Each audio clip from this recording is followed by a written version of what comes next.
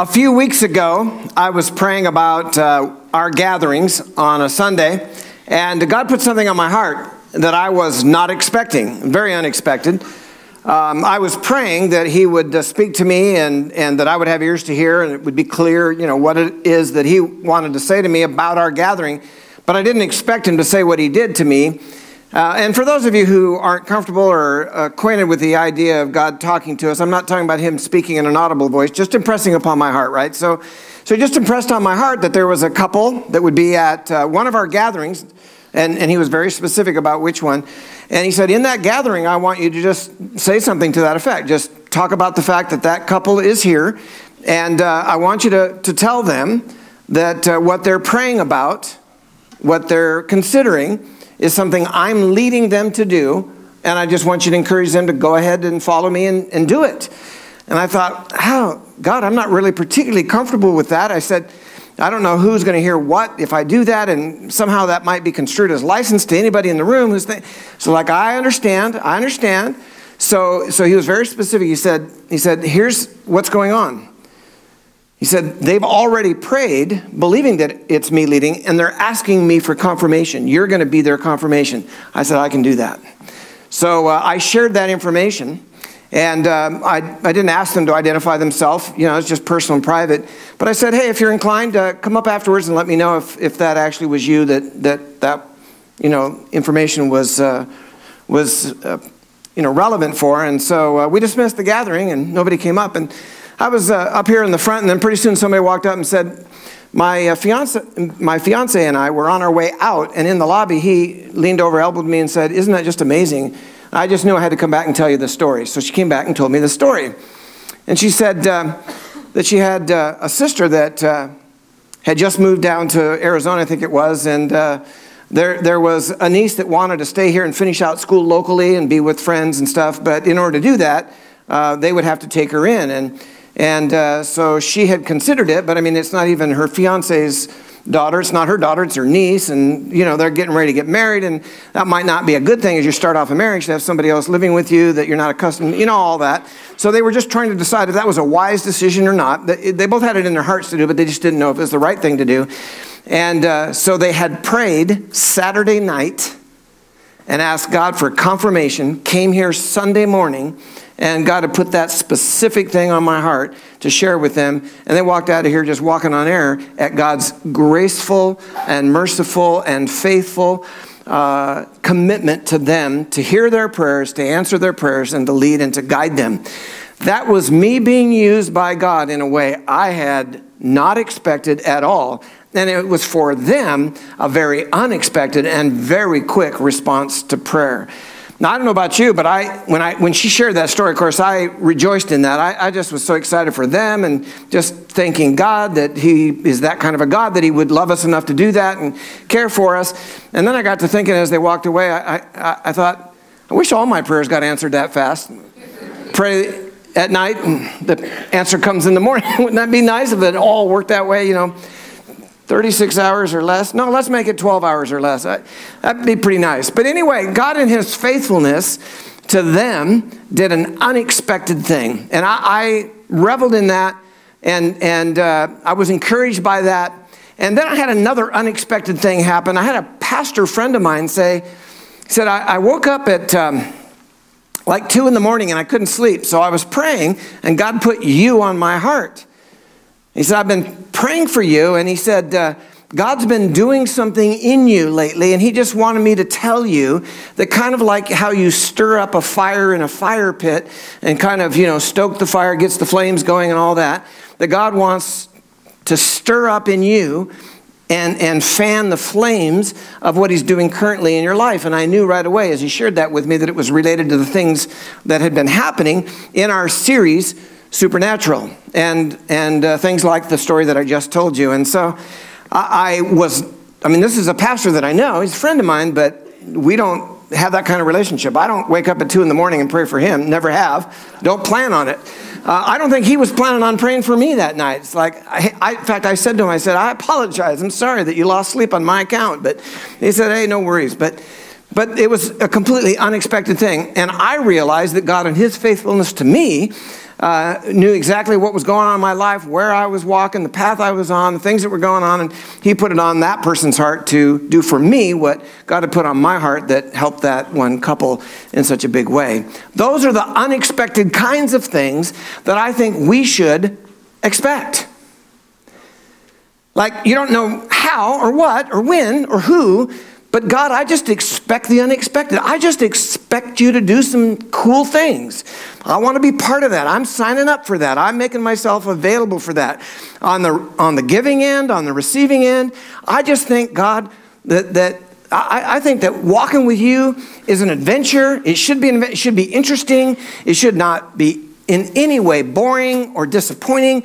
And so I just want to raise the level of adventure. I want to raise the level of availability. I want to raise the level of sensitivity to your spirit, prompting me so that I can be a part of stuff you're doing every day in people's lives, in our midst, in our community, all over the world. What a wonderful and exciting, but often unexpected journey we have the privilege of being on.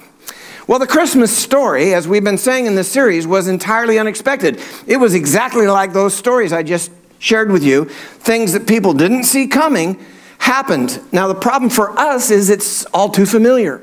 So for us, it's very expected. You know, at this time of year, we just expect the Christmas story, nativity scenes, and all that goes with the cultural trappings. But imagine if you can, and we've been trying to help you with this every week, imagine if you can rewind before any of that has happened, and there is no culture, there are no trappings about the birth of Jesus, and it's playing out in real time in the life of Joseph and Mary, two unexpected individuals. They were, in their opinion, an unexpected person. That was week one, an unexpected person. And then God doing some things in their life, and then the shepherds getting involved and the wise men getting involved in ways that were certainly unexpected timing. That was week two. And today we're going to talk about unexpected people. See, it's unexpected sometimes for me to think, oh, God actually wants to use me in a way I never thought he did. How fun is that? What a privilege that is. And we really laid that out in week one. And then in week two, it's like he wants to use me now, like today. Like I don't have to be ready. I just have to be available. And if you missed either one of those messages, I want to encourage you to watch them in their entirety on our website or on the app. They're available there. But today we're going to talk about unexpected people, the people that God wants to use me to touch, the people that God wants to use me to help, the people that God wants to use me to love and encourage and draw to him and help them have a relationship with him, to share truth with them in a way that's loving and gracious and winsome and compelling and irresistible. You see, God wants to use you to make a difference in the lives of some unexpected people. And if you're available, if you're willing, if you're open, if you can let go of some of the restrictions that you may have in your thinking about how God can use you or with whom God can use you, if you'll allow yourself to be big-hearted and open-minded, then you can expect the opportunity to love people that you're not expecting to love right now. I believe this is the Christian life. As we follow Jesus, we can expect to have the opportunity to love people we don't expect to love. When I was a brand new Christian, I ended up, within months of my coming to faith in Christ, I was 19 years of age, and I traveled to Europe, and I was involved in an outreach. There were 600 of us involved in this loosely organized outreach during the Olympic Games that were in Munich, Germany. And I know for some of you, I really have just dated myself. But anyway, that goes way back. But I mention that only because it helped me get off to a very good start, because there we were in this international melting pot. People from all over the world speaking all kinds of languages with all kinds of backgrounds, with all different kinds of cultures that they represented, with all different skin colors. There were all these people, and we had an opportunity to love them and to share Jesus with them whenever the Lord opened up an opportunity, gave us a chance. Whenever we had a moment with someone, we had this tremendous opportunity to internationally represent Jesus. And it was a memorable experience, but a great foundation for all of the years that have followed, right up to the very present. I think that God did in me early on, something that helped me not in any way be surprised when he gave me an opportunity to love people that I didn't expect I was going to have the opportunity to love, right? So more recently, my wife and I, had bought about 14 years ago, we bought a set of apartments, and the type of apartments they were and the rent level they were at, on the community or the neighborhood they were in, resulted in most of our tenants being low income and often very disadvantaged individuals. On again, off again with employment, often coming out of very hard and tragic circumstances, living lives that are very different than the life that I lived, looking and sounding different than most of the people that I normally would hang out with. Some of them involved in things that I certainly didn't approve of. In fact, at one point, one of our tenants was selling drugs out of the apartment, and the police had to get involved. So it was one of those situations where I didn't realize it going into it, but as it unfolded and I look back on it, I realized God was using me being a landlord to these tenants as an opportunity for him to teach me this. Craig, you didn't expect to have an opportunity to love these people. And I found myself loving them even when I didn't want to get involved sometimes in their lives. I just want to be the landlord, collect the rent and, be kind of out of the picture. I found myself getting wrapped up in their lives and caring about them and loving them and helping them. I even went to court with one of them and tried to help them get some government assistance, and I always gave them a reprieve on their rent and was very understanding. I was probably a bit too much of a pushover, but anyway, it was just an opportunity to love people, and God did some things in my heart over that. Now, we've since sold those and don't have those, but I find myself again and again marveling at the situations that I find myself in, that God puts me in, that give me an opportunity to love people in Jesus' name that I didn't expect or see coming. So I don't know about your experiences. Those are some of mine. But I find myself often challenged when I'm in a situation and somebody who's different than me in whatever way. They have a different political point of view. They speak a different language. They smell different than I do. They use language I don't use. They have a different level of education than I have. They have different beliefs than I do. When I'm in situations where people are enough different from me that I feel a little uncomfortable, I realize that the Spirit of God is wanting to work in me to change me and help me to see them and relate to them the way He does. So I want to ask you a question this morning. Who is hard for you to love?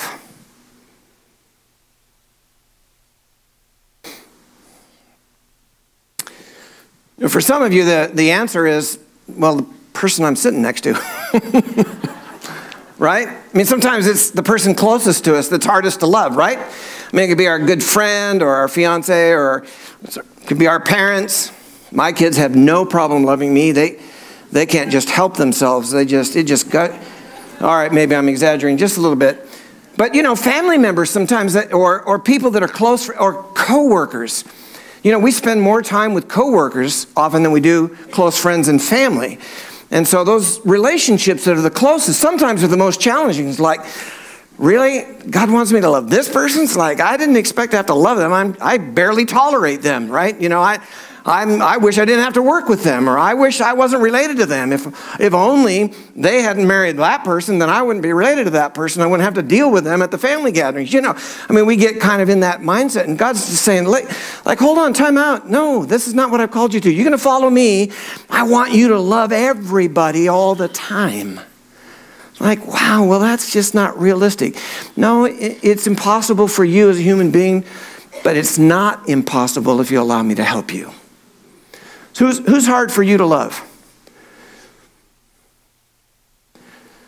Are those Republicans just too much for you to love?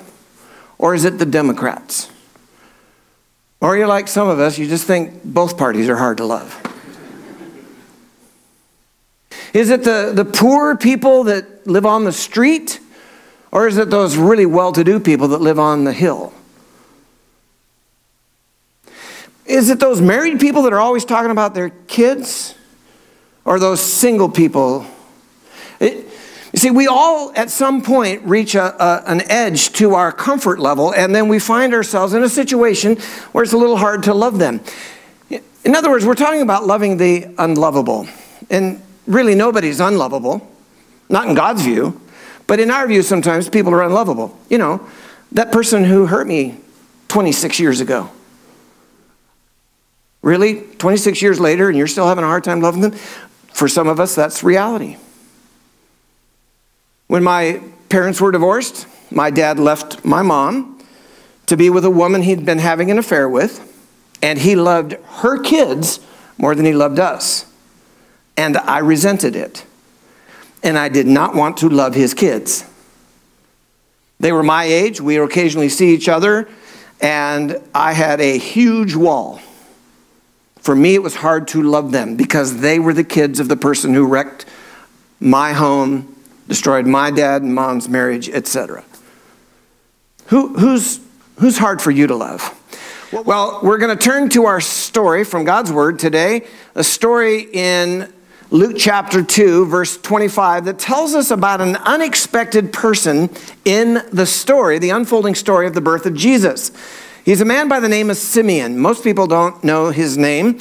He's not typically associated with the Christmas story, but he's very much a part of it. And in verse 25, it says this. It says, "Now there was a man in Jerusalem called Simeon, who was righteous and devout. He was waiting for the consolation of Israel, and the Holy Spirit was on him." Now that consolation of Israel phrase is the expectation that all Israel had for generations, that their Messiah would come and bring them comfort and relief and deliverance, okay? So he's waiting for the Messiah to come. Verse 26 says, "It had been revealed to him by the Holy Spirit that he would not die before he had seen the Lord's Messiah." That's an interesting thing to live with. Like, God told me I'm not going to die before the Savior comes to earth. Imagine the Lord speaking to you about his second coming that way. I'm not going to die. I'll be alive at the Lord's return. There is an event that's yet future to us, and he will come again, and very possibly some, many, maybe all of us will be alive when he comes. But this man Simeon knows, even though he's elderly at this point, that he's not going to die before he sees the Lord's Messiah. Moved by the Spirit, he went into the temple courts. When the parents brought in the child Jesus to do for him what the custom of the law required. Now, the reason Mary and Joseph are bringing Jesus into the temple is to be in obedience to a law that had to do with the presentation of a child, firstborn male, according to certain prescribed things. And they're compliant with that as they show up on this occasion. And they run into Simeon. Unexpected, I'm sure, on their part, but not unexpected at all by Simeon, because he'd been looking for this day. The next verse tells them that he took him in his arms and praised God. I want us just to stop for a second. Have you recently held a newborn baby? A couple weeks ago, Scott talked about holding one of his friend's newborn babies. They're so innocent and fragile and vulnerable, and there's something about babies, you know. But imagine that the baby you're holding is the Savior of the world. And you're Simeon, and you know it. I can't wrap my mind and my heart around what a special, privileged moment he's having.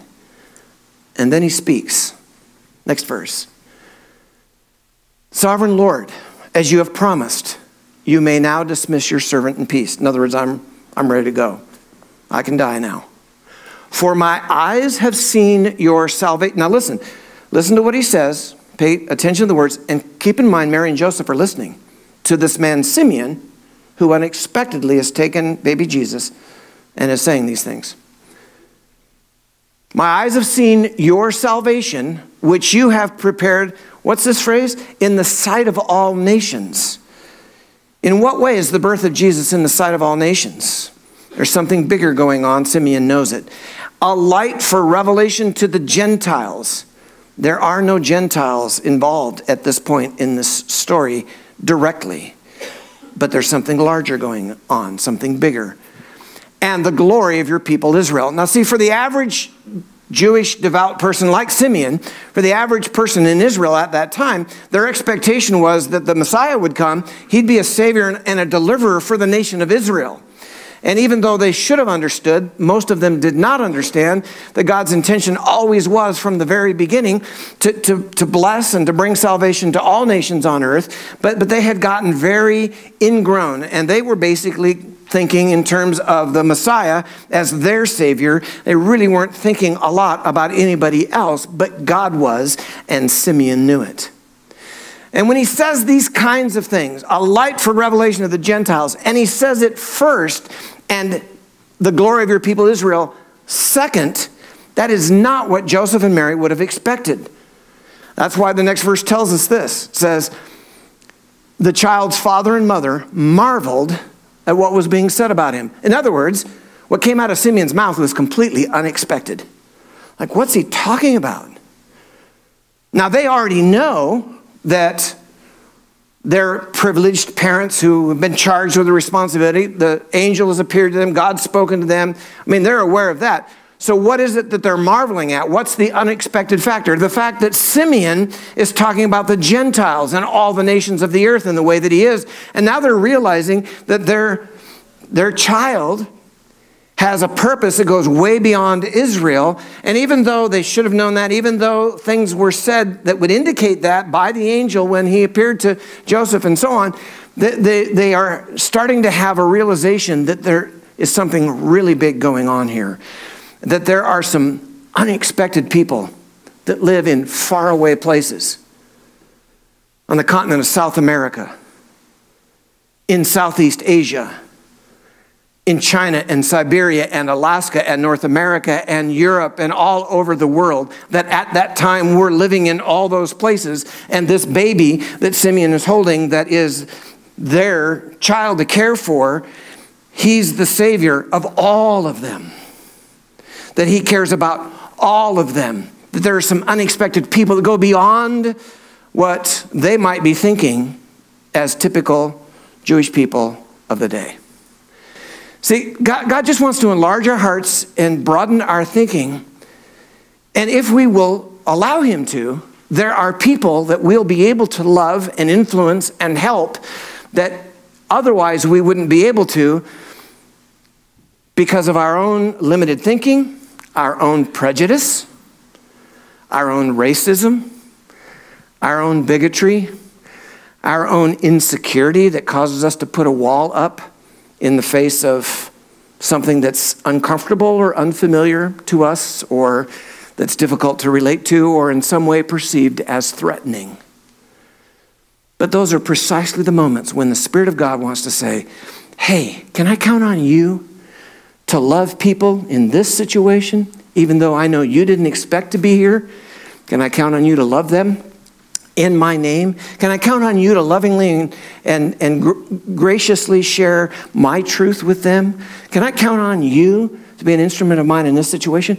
And those are the kinds of unexpected things that God has in store for us if we'll make ourselves available and open-minded and big-hearted enough to embrace them. There are people for you to love, that God will use you to love, that are on the other side of the political aisle from you. Oh, I'd never love them. They're wrong. So, what if they are wrong? Love them anyway. Well, I don't know. I'm really uncomfortable around those, LGBTQ people. It's just like, I don't get that. I don't relate to that. I don't think that's right. Yeah, so love them anyway. Well, those people that live on the street, it's just, I don't know, and they hold up the cardboard sign, or they're living on the street under a bush or a tree or behind a building or in an alley. I don't understand that. It's like, I just never let myself get to that place. They just made bad choices. Hey, stop with the opinions. Love them anyway. That's what Mike and Jesse Kovac did. Part of our congregation started Blessings Under the Bridge many years ago, just decided to go down on the streets of Spokane and love them anyway. And it's grown into this huge thing that's gone on for years now. A book's coming out. It's gotten national attention. Other cities have been inspired to do similar things in their cities.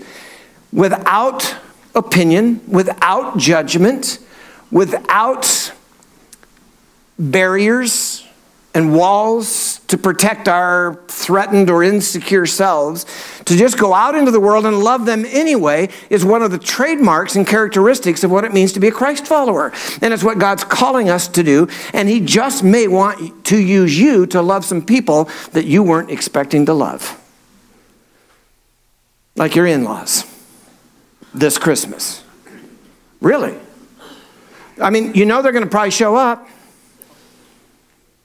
Why not decide now, you know what, I'm going to be big-hearted and open-minded, and I'm going to love Uncle Johnny anyway. The whole family holds him accountable for what he did 39 years ago. By the way, in my wife's family, there is an Uncle Johnny, and the family did hold him accountable for stuff. Yeah. So, I mean, I'm not talking hypothetical. You've got situations like that. There's that somebody in your extended family somewhere, somebody that everybody else kind of steers a wide berth around and tries to avoid. And, you know, you don't even want to go to the family gathering because then you have to make small talk with this person you don't even like, right? Come on, people. If we're going to follow Christ, it's time we had God's heart for people, to have the heart he has for them. He loves them. And by the way, he'd say the same thing to them about you. Because they don't want to love you either. And God's saying to them, you know what? Even though you, in their opinion, are wrong or different or unlovable for whatever reason, God would say to them, hey, I want you to love the people in this room as well, right? See, Jesus really just zeroed in on this in a place that's familiar to us, some of us anyway. John chapter 13. This is right before he is going to die. He's in the upper room with his disciples. And in verse 34 he says this, a new command I give you, love one another as I've loved you, so you must love one another. Now, unfortunately for some of us, that's familiar enough that it's almost white noise. So let's back up a little bit and slow down. A new command. What's new about it? Because the command to love one another is actually something that goes all the way back to the beginning. It's all through the Old Testament. What's new? The new command to love one another as I've loved you, what's new about it is that Jesus broke down barriers. What has he just done? He, the creator of the world, he, the Son of God, he who knew he came from God and was going back to God, who was the Savior of the world, he had taken off his outer garments and put on a towel and got a basin of water and washed their feet. And you don't do that.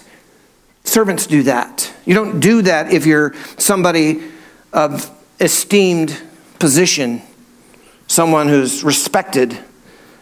But Jesus, knowing all those things were true about himself, he still washed their feet. And in washing their feet, he broke down barriers and he said, listen, that's not something anybody would choose to do, but I did it for you, and I want you now to love other people. In other words, I want you to love people even though their feet stink. Right? And he's not, he doesn't tell them to go out literally and wash feet. He's saying, I want you to love people even though there's something about them that's off-putting. And the biblical account doesn't tell us this, but I suspect that it was implied. I think the disciples got it. Hey guys, I just washed your feet and they don't smell very good. Seriously. They walk in sandals every day and sweat. And, you know, by the end of the summer, my flip-flops, they stink. I have to wash them. Come on. And Jesus is saying, listen, I just loved you in a very practical way. Now I want you to go do that for people who, for whatever reason, you find off-putting. And here's why. By this, everyone will know that you are my disciples. If you love one another. If you love one another. Who is hard for you to love? That's the question that I gave you earlier. I ask it again. My wife was sharing with me some stuff she was reading on Facebook. I don't really do Facebook. And by the way, if you sent me a message on Facebook and I didn't respond, it's because I don't communicate on Facebook with anybody. So call the church. I don't know. Come up and see me afterwards. I'd be happy to talk with you. I don't do Facebook that way. But she keeps me kind of in the loop a little bit about things she thinks that I would either be interested in or need to know. And she said, you might be interested in this. She said something about an individual who had posted on Facebook about their anticipated marriage to a member of the same sex, and how this person was the love of their life, a gift from God, and this person, just so in love with this individual. And then what was interesting to me were the comments, and she read a few of them, and one of them just said, hey, check it out. That person's not from God. You can look it up in the Bible. And then somebody else said, hey, ignore the naysayers. Follow your heart and do what you want. And so everybody had a response. And I thought about that, and I thought you had basically a couple of extremes. You had people that felt like they were armed with the truth, beating the person with truth. And then you had other people that were ignoring the truth of what God's word said, or ignorant of it, and just loving the individual. And God calls us to do both. To be bearers of truth and not compromise God's word. And if you're here new to Maribou Chapel or a guest of someone else, you're checking it out and you're wondering about what I'm saying and how this applies to you. Listen, if you're going to choose to follow God, you're going to choose to embrace not only his forgiveness, receive his love and the gift of eternal life, but you're embracing his truth and you're allowing him to tell you how he wants life lived. In other words, he's not just your Savior, your ticket to heaven. He wants to be your Lord and best friend and have the kind of relationship with you that he's longed for all along. And so you sign up, not just for God's love, but for God's truth. In other words, this whole thing called the human experience, this whole planet and all that's created, is all his doing. He made it, so he gets to set the rules. So there is absolute truth. There are black and white things. And so in our relating to people, we don't want to compromise what's clear and what's true, what's black and what's white. But we got to get better at loving people. The truth shared lovingly is irresistible. The truth shared lovingly is compelling. The truth used as a club is off-putting and is an embarrassment to the cause of Christ. The Bible says an interesting thing about Jesus, and I'll conclude with this, says that Jesus came and he was full of grace and truth. He was full of graciousness, love, and mercy, and all of that, but he was also full of truth. He was uncompromising in what he said was right and true. And so we need to be more like Jesus in that respect and have that kind of balance. Let me just very quickly throw in 1 John 3, verses 23 and 24, because it really helps summarize what I've been saying. This is his command, to believe in the name of his Son. So believe in Jesus Christ, and to love one another as he commanded us. The one who keeps God's commands lives in him, and he in them. And this is how we know that he lives in us. We know it by the Spirit he gave us.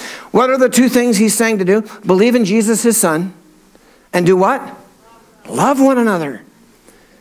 And you can count on it. The people you'll have opportunity to love will be unexpected. Jesus excelled in loving the unlovable. Come on. And I put it in quotes because nobody's really unlovable. If we had his heart, we'd see nobody as unlovable. He loves everybody with the same kind of unconditional love he loves you and me. But he excelled at loving the unlovable, and he calls us to follow him. So what does that mean? He wants us to love the unlovable too. He wants us to love everybody all the time. And we can too. With his help, we will. Let's pray.